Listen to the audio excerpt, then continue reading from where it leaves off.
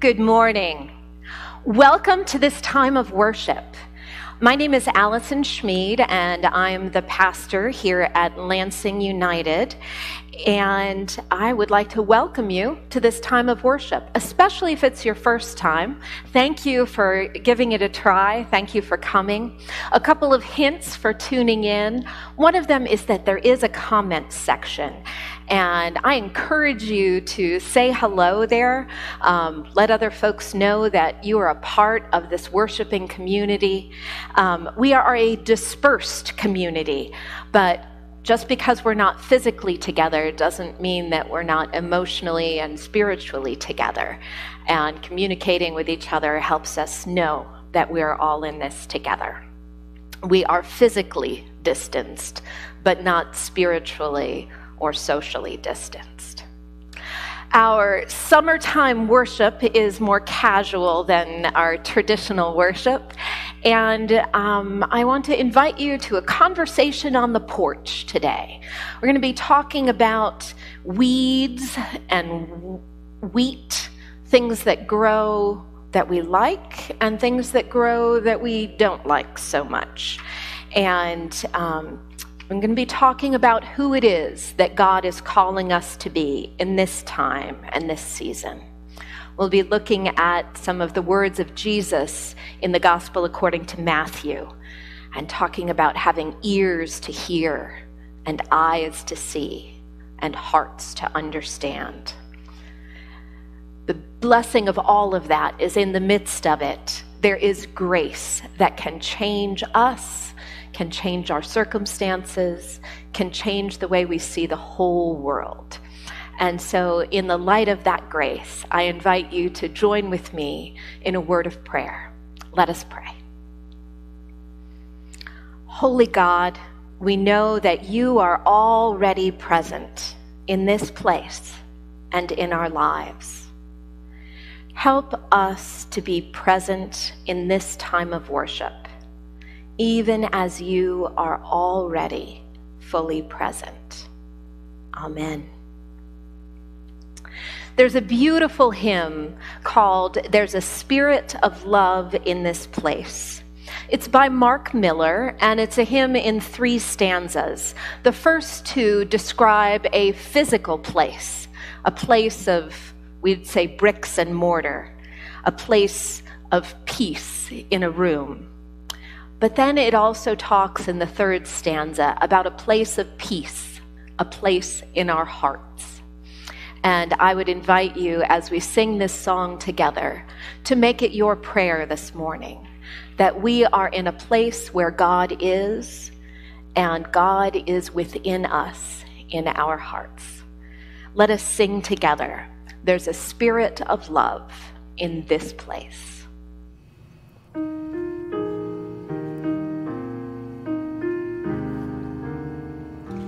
There's a spirit of love in this place. There's a spirit of love in this place. You can see it, but it's there, just as precious as the air. There's a spirit of love in this place. Oh, hallelujah, sing hallelujah. We bless your holy name. Bless your name. Oh, hallelujah. Sing hallelujah. There's a spirit of love in this place. There's a presence of peace in this room. There's a presence of peace in this room. In God's tenderness is found peace that passes human bounds. There's a presence of peace in this room. Oh, hallelujah, sing hallelujah. We bless your holy name. Bless your name. Oh, hallelujah, sing hallelujah. There's a spirit of love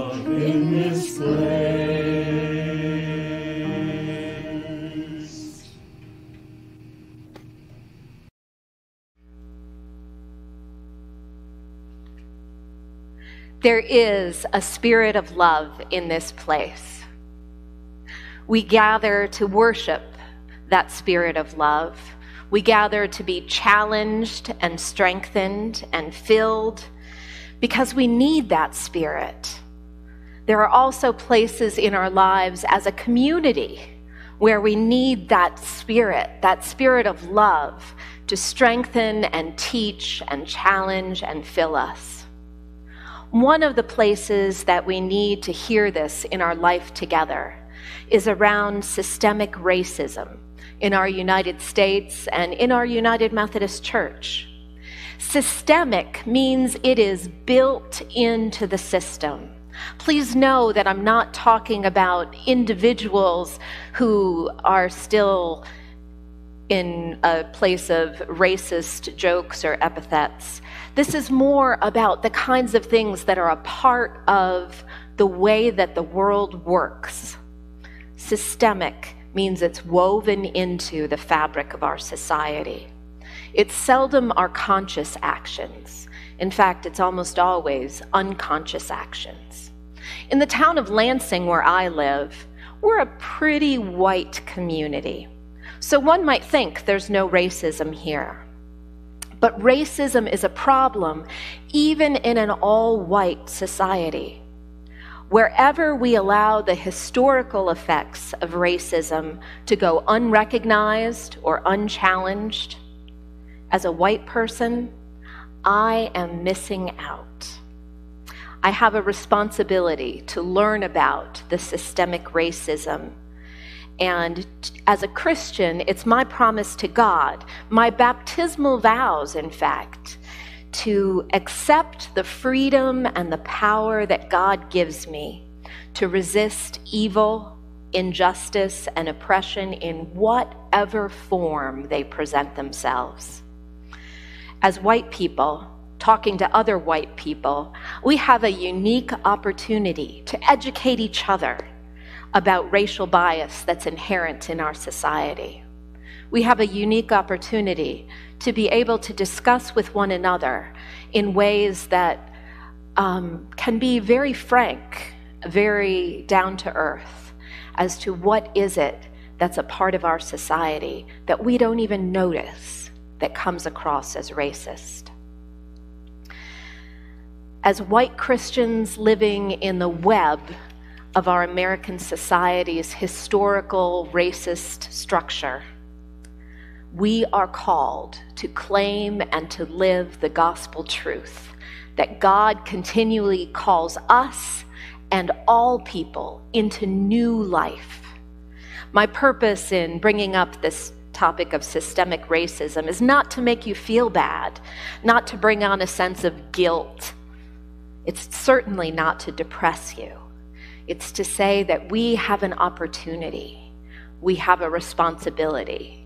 We have a privilege to be able to confront the world that we were handed with the grace of God and to be a part of changing it, to be more like the kingdom of God, the place where God's love reigns. Grace is that power of God working within you and within me. It's a power that works together with our own free will, and it can change us from the inside out. Believing that we can be changed and that it takes a lot of prayer and concerted effort, our United Methodist Church has been publishing prayers for anti-racism. That would be prayers to help us grow in our understanding of the systemic nature of racism in our culture. Prayers to help us grow an anti-racist viewpoint. And I invite you to join me in one of those prayers this morning. Please join me in an attitude of prayer. Spirit of God, we have heard your call to share in the building up of the kingdom of heaven. Fill us with the desire to change ourselves and to change the world, and flame our passion for justice into a commitment to address unjust situations and structures. Deepen our commitment for our sisters and brothers in America and overseas, who endure the burdens of poverty, war, exploitation, and persecution. Let us enthusiastically play our part in the mission of the church in the modern world. Banish any complacency in our hearts and minds. Teach us to recognize the lack of justice. May we always act in the spirit of justice.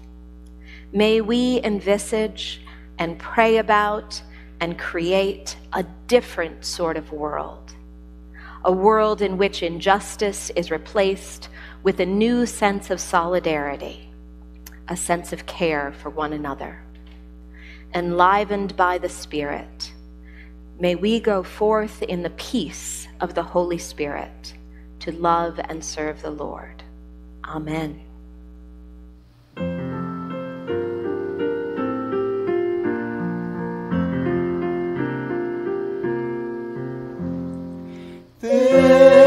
This is where children belong, welcomed as part of the worshiping throng. Water, God's word, bread and cup, prayer and song. This is where children belong.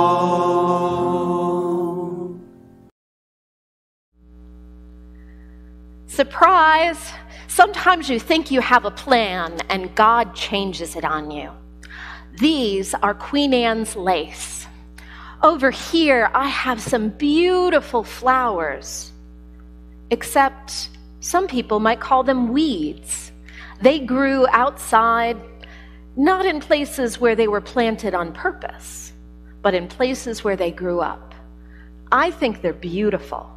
I think this Queen Anne's lace is beautiful, even though I picked it from growing in the middle of my lawn this morning. Yesterday, I went to visit a friend of mine, Judy Hinderleiter, and she had a vase with some Queen Anne's lace right on the table. She said, you know, some people call it a weed, and it does leave little pieces of itself all over, but I just love them. They're so beautiful. I want to share with you a conversation that Judy and I had. And it was kind of a surprising one. And so it begins with Judy saying, "This is a surprising day."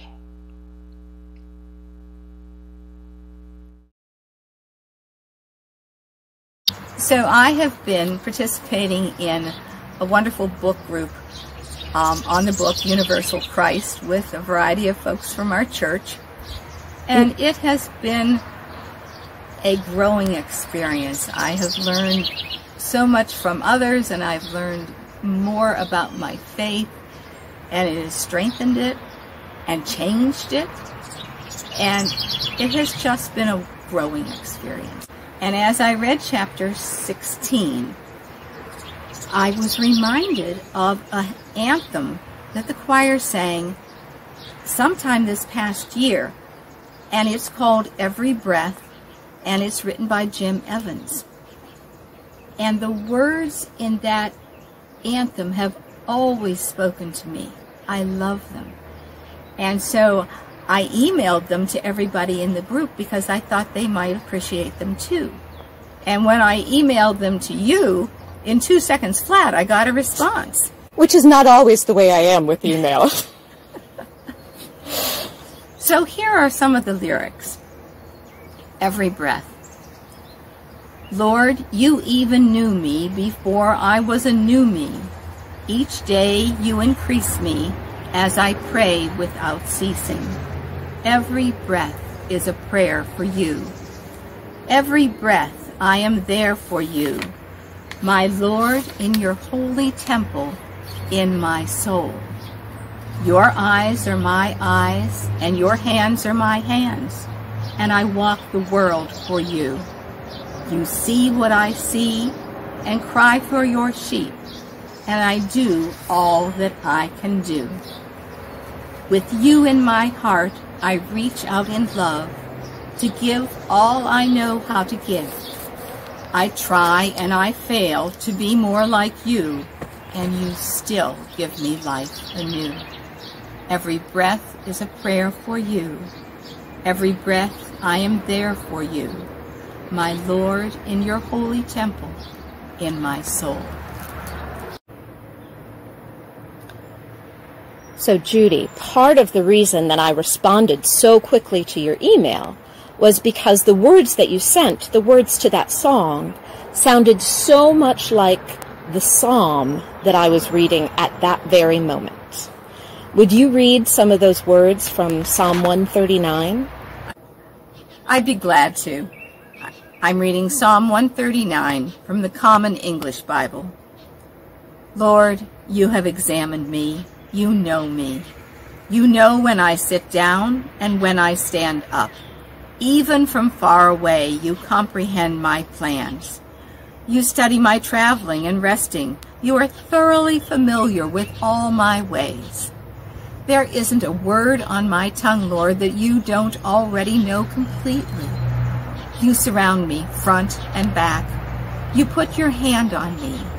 That kind of knowledge is too much for me. It's so high above me that I can't fathom it. Where could I go to get away from your spirit? Where could I go to escape your presence?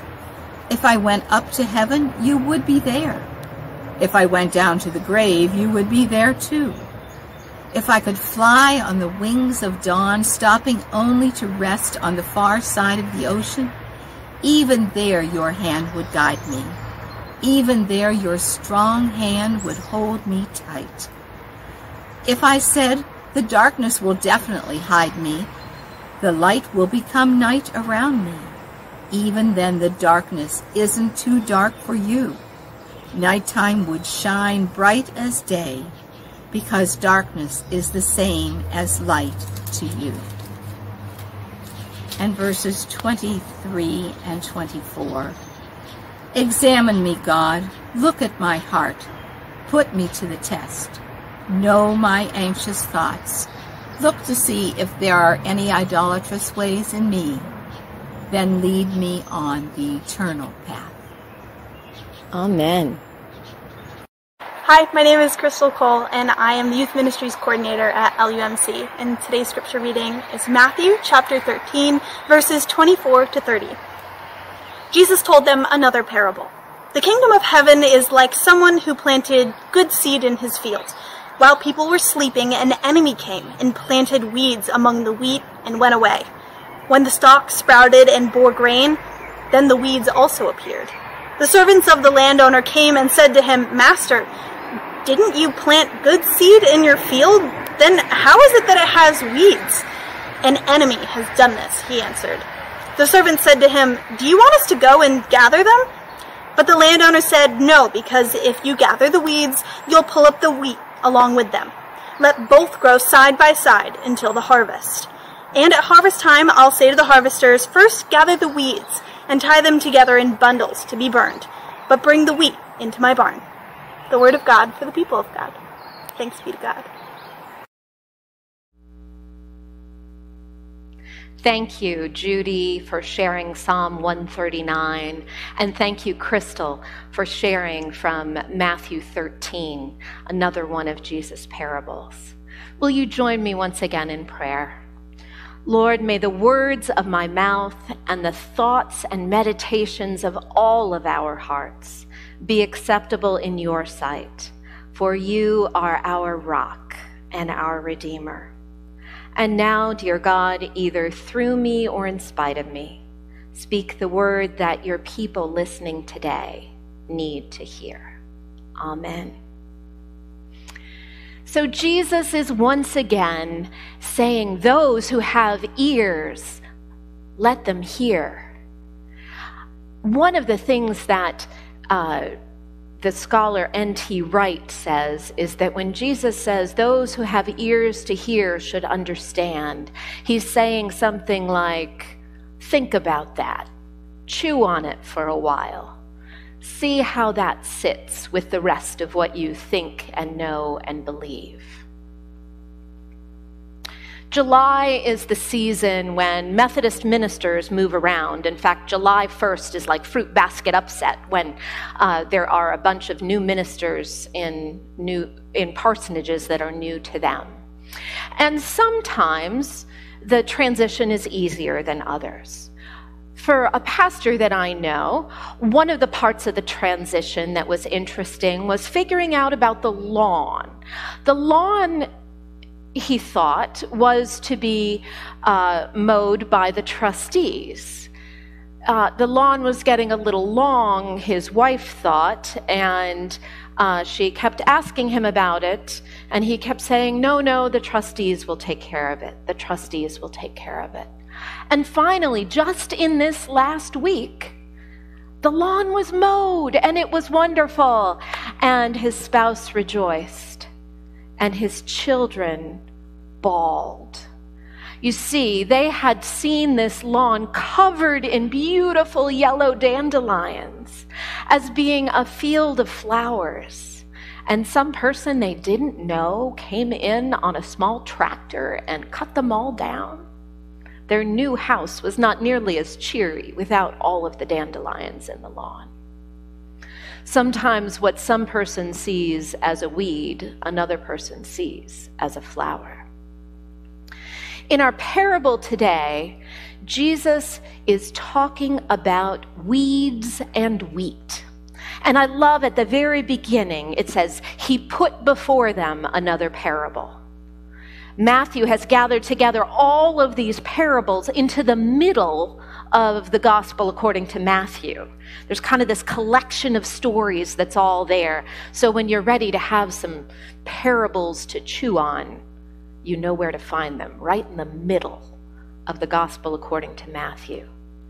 Parables in the rabbinical tradition were sort of like riddles, sort of like a story that would get you to think, that would get you to think about things in a different way.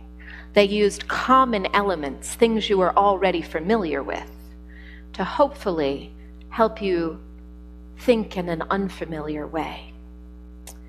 So Jesus put before them this parable. The kingdom of heaven may be compared to someone who sowed good seed in his field. And you might think, she read that last week. We heard about seeds being spread on good soil and on rocky soil, and where thorny plants came up and choked the seeds, and where the soil was very shallow and the seeds came up and then quickly died because they didn't have a deep root. And then how some of the seeds, even in the midst of all those conditions, some of the seeds grew and produced 100-fold, and some produced 60-fold, and some 30. Those who have ears should hear. This week's story is different.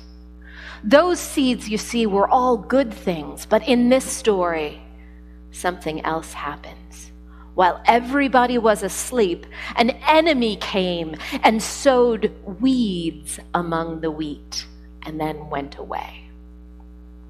Now, I love that part of the story because it speaks to something that I think, well, I know I have, and I think that other human beings do too.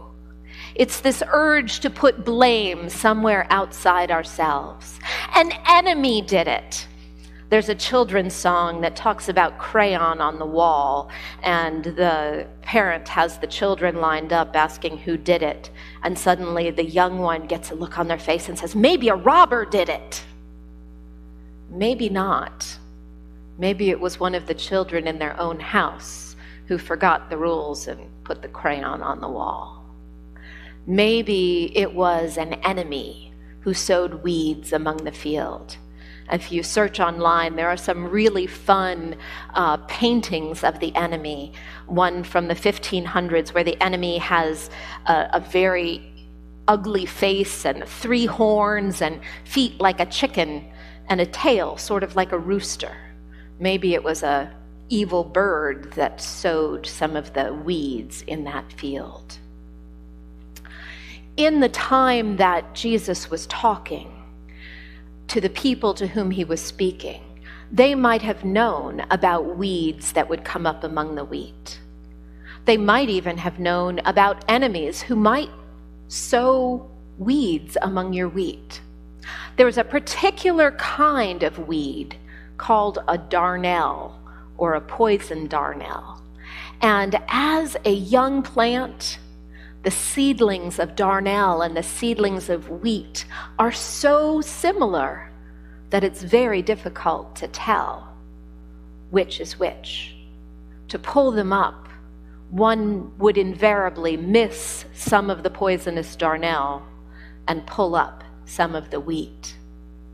As it grows together, however, the darnel is an invasive species, and its roots would wind all around the roots of the wheat. It would become almost impossible to pull up the wheat without also pulling up the weeds. There are stories about this darnel being an intoxicating kind of weed if used in small doses, and lethal in large doses. It doesn't really have a life of its own. It counts on being harvested and replanted the next year together with the wheat. It's almost impossible to sort out the darnel from the wheat. And so the landowner says to the servants, "No, don't go in and pull it up. That's not your job. Now is not the time to do that." I'm reminded of Ecclesiastes 3, where it tells us there is a time for everything, a time to plant and a time to pull up. Now is not the time to pull up. For in gathering the weeds, you would also uproot the wheat. Let both of them grow together until the harvest. And at harvest time, I will tell the reapers, collect the weeds first and bind them in bundles to be burned, but gather the wheat into my barn. There is more to this parable that comes on in a few verses. If we just continue on from there, you get 3 more parables. We talk about seeds, and we talk about the growing of the reign of God, the growing of a kingdom. And it grows from small things, from things like a seed, a mustard seed, a wheat seed, a seed scattered on good soil or perhaps on rocky soil. It grows like yeast makes bread grow. It grows from small things like a pearl might grow from a small grain of sand. The kingdom is being planted in so many ways and in so many places. I wonder if the kingdom is growing among us, if we are able to see it, if we have eyes to see and ears to hear. I wonder if the same God who could turn water into wine could turn weeds into wheat. Let those who have ears hear. Amen.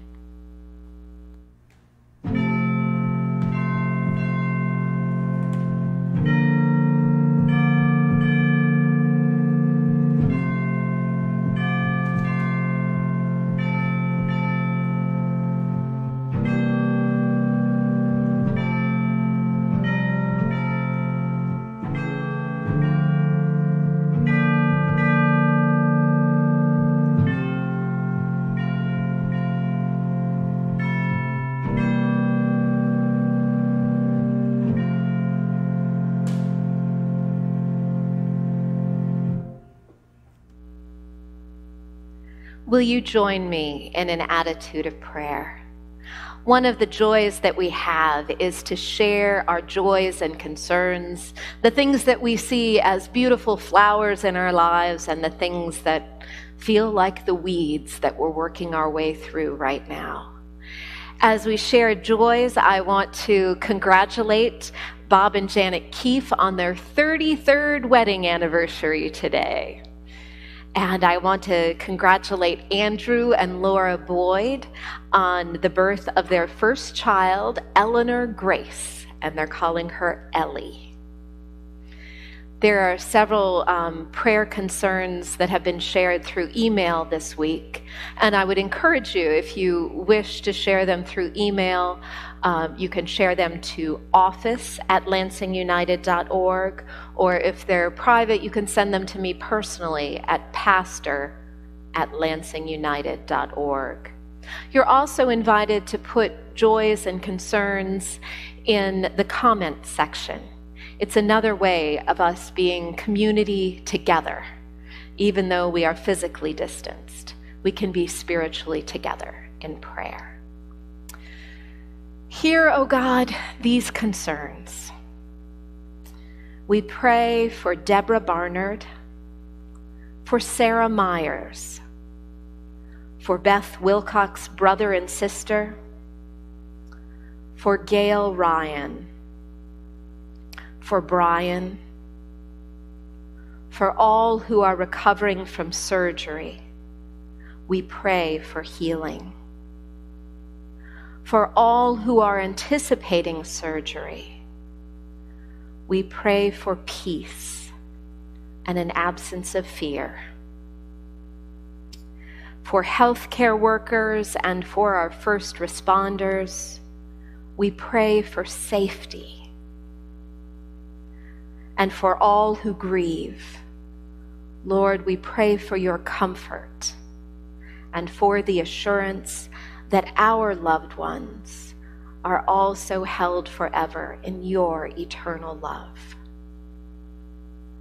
Faithful God, gardening God, you care for us with compassion and firmness, urging us to grow in our love for you, urging us to be co-workers with you in the building of your reign here on earth. Through Christ, may we hear more deeply your call to be rooted and grounded in your way, and to build together with you a community that becomes the reign of Christ. We bring before you this morning these names and the concerns on our hearts, those which we don't even know how yet to put into words. We bring before you our relationships, places where we are in need of healing, in our families, in our community, in our country, and in our world. Use us, O God, to create a world that reflects your love to all people. We pray together as Jesus taught his first disciples to pray. Our Father, who art in heaven, hallowed be thy name. Thy kingdom come, thy will be done, here on earth as it is in heaven. Give us this day our daily bread, and forgive us our trespasses, as we forgive those who trespass against us. And lead us not into temptation, but deliver us from evil. For thine is the kingdom, and the power, and the glory forever and ever. Amen.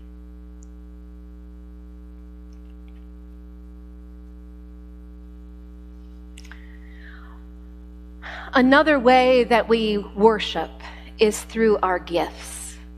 We give thanks in worship for all that we have received. And the way that we live our life is a way that we say thank you to God for all of the gifts. The gift of life itself.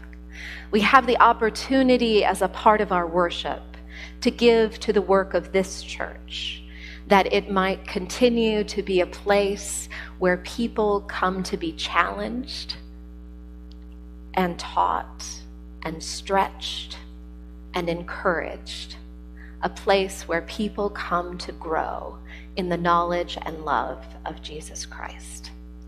this morning's offerings of our gifts and our tithes and our talents will now be received.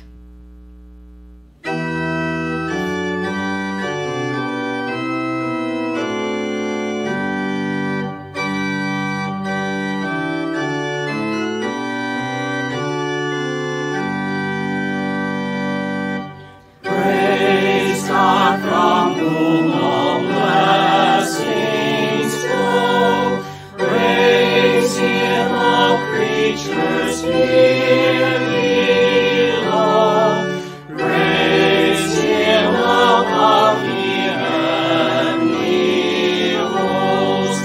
Praise Father, Son, and Holy Ghost.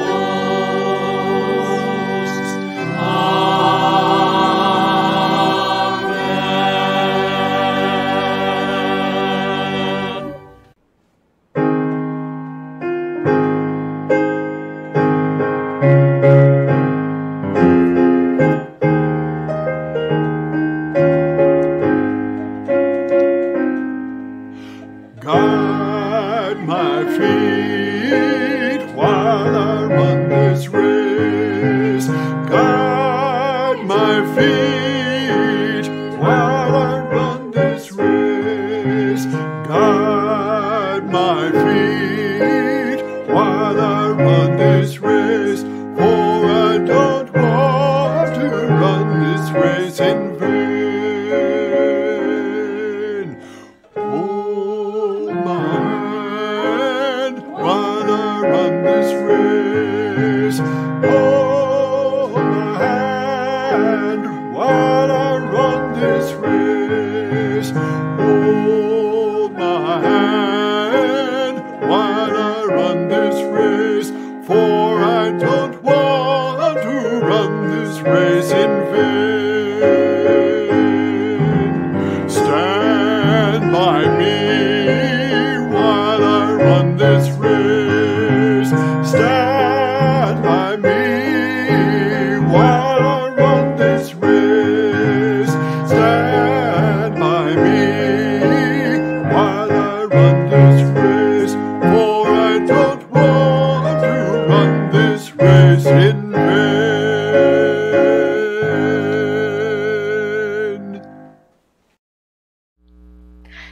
Thank you to Jim Evans for leading us in Guide My Feet, and also for sharing with us the song that inspired Judy Hinderleiter to send out the lyrics to the Universal Christ book group.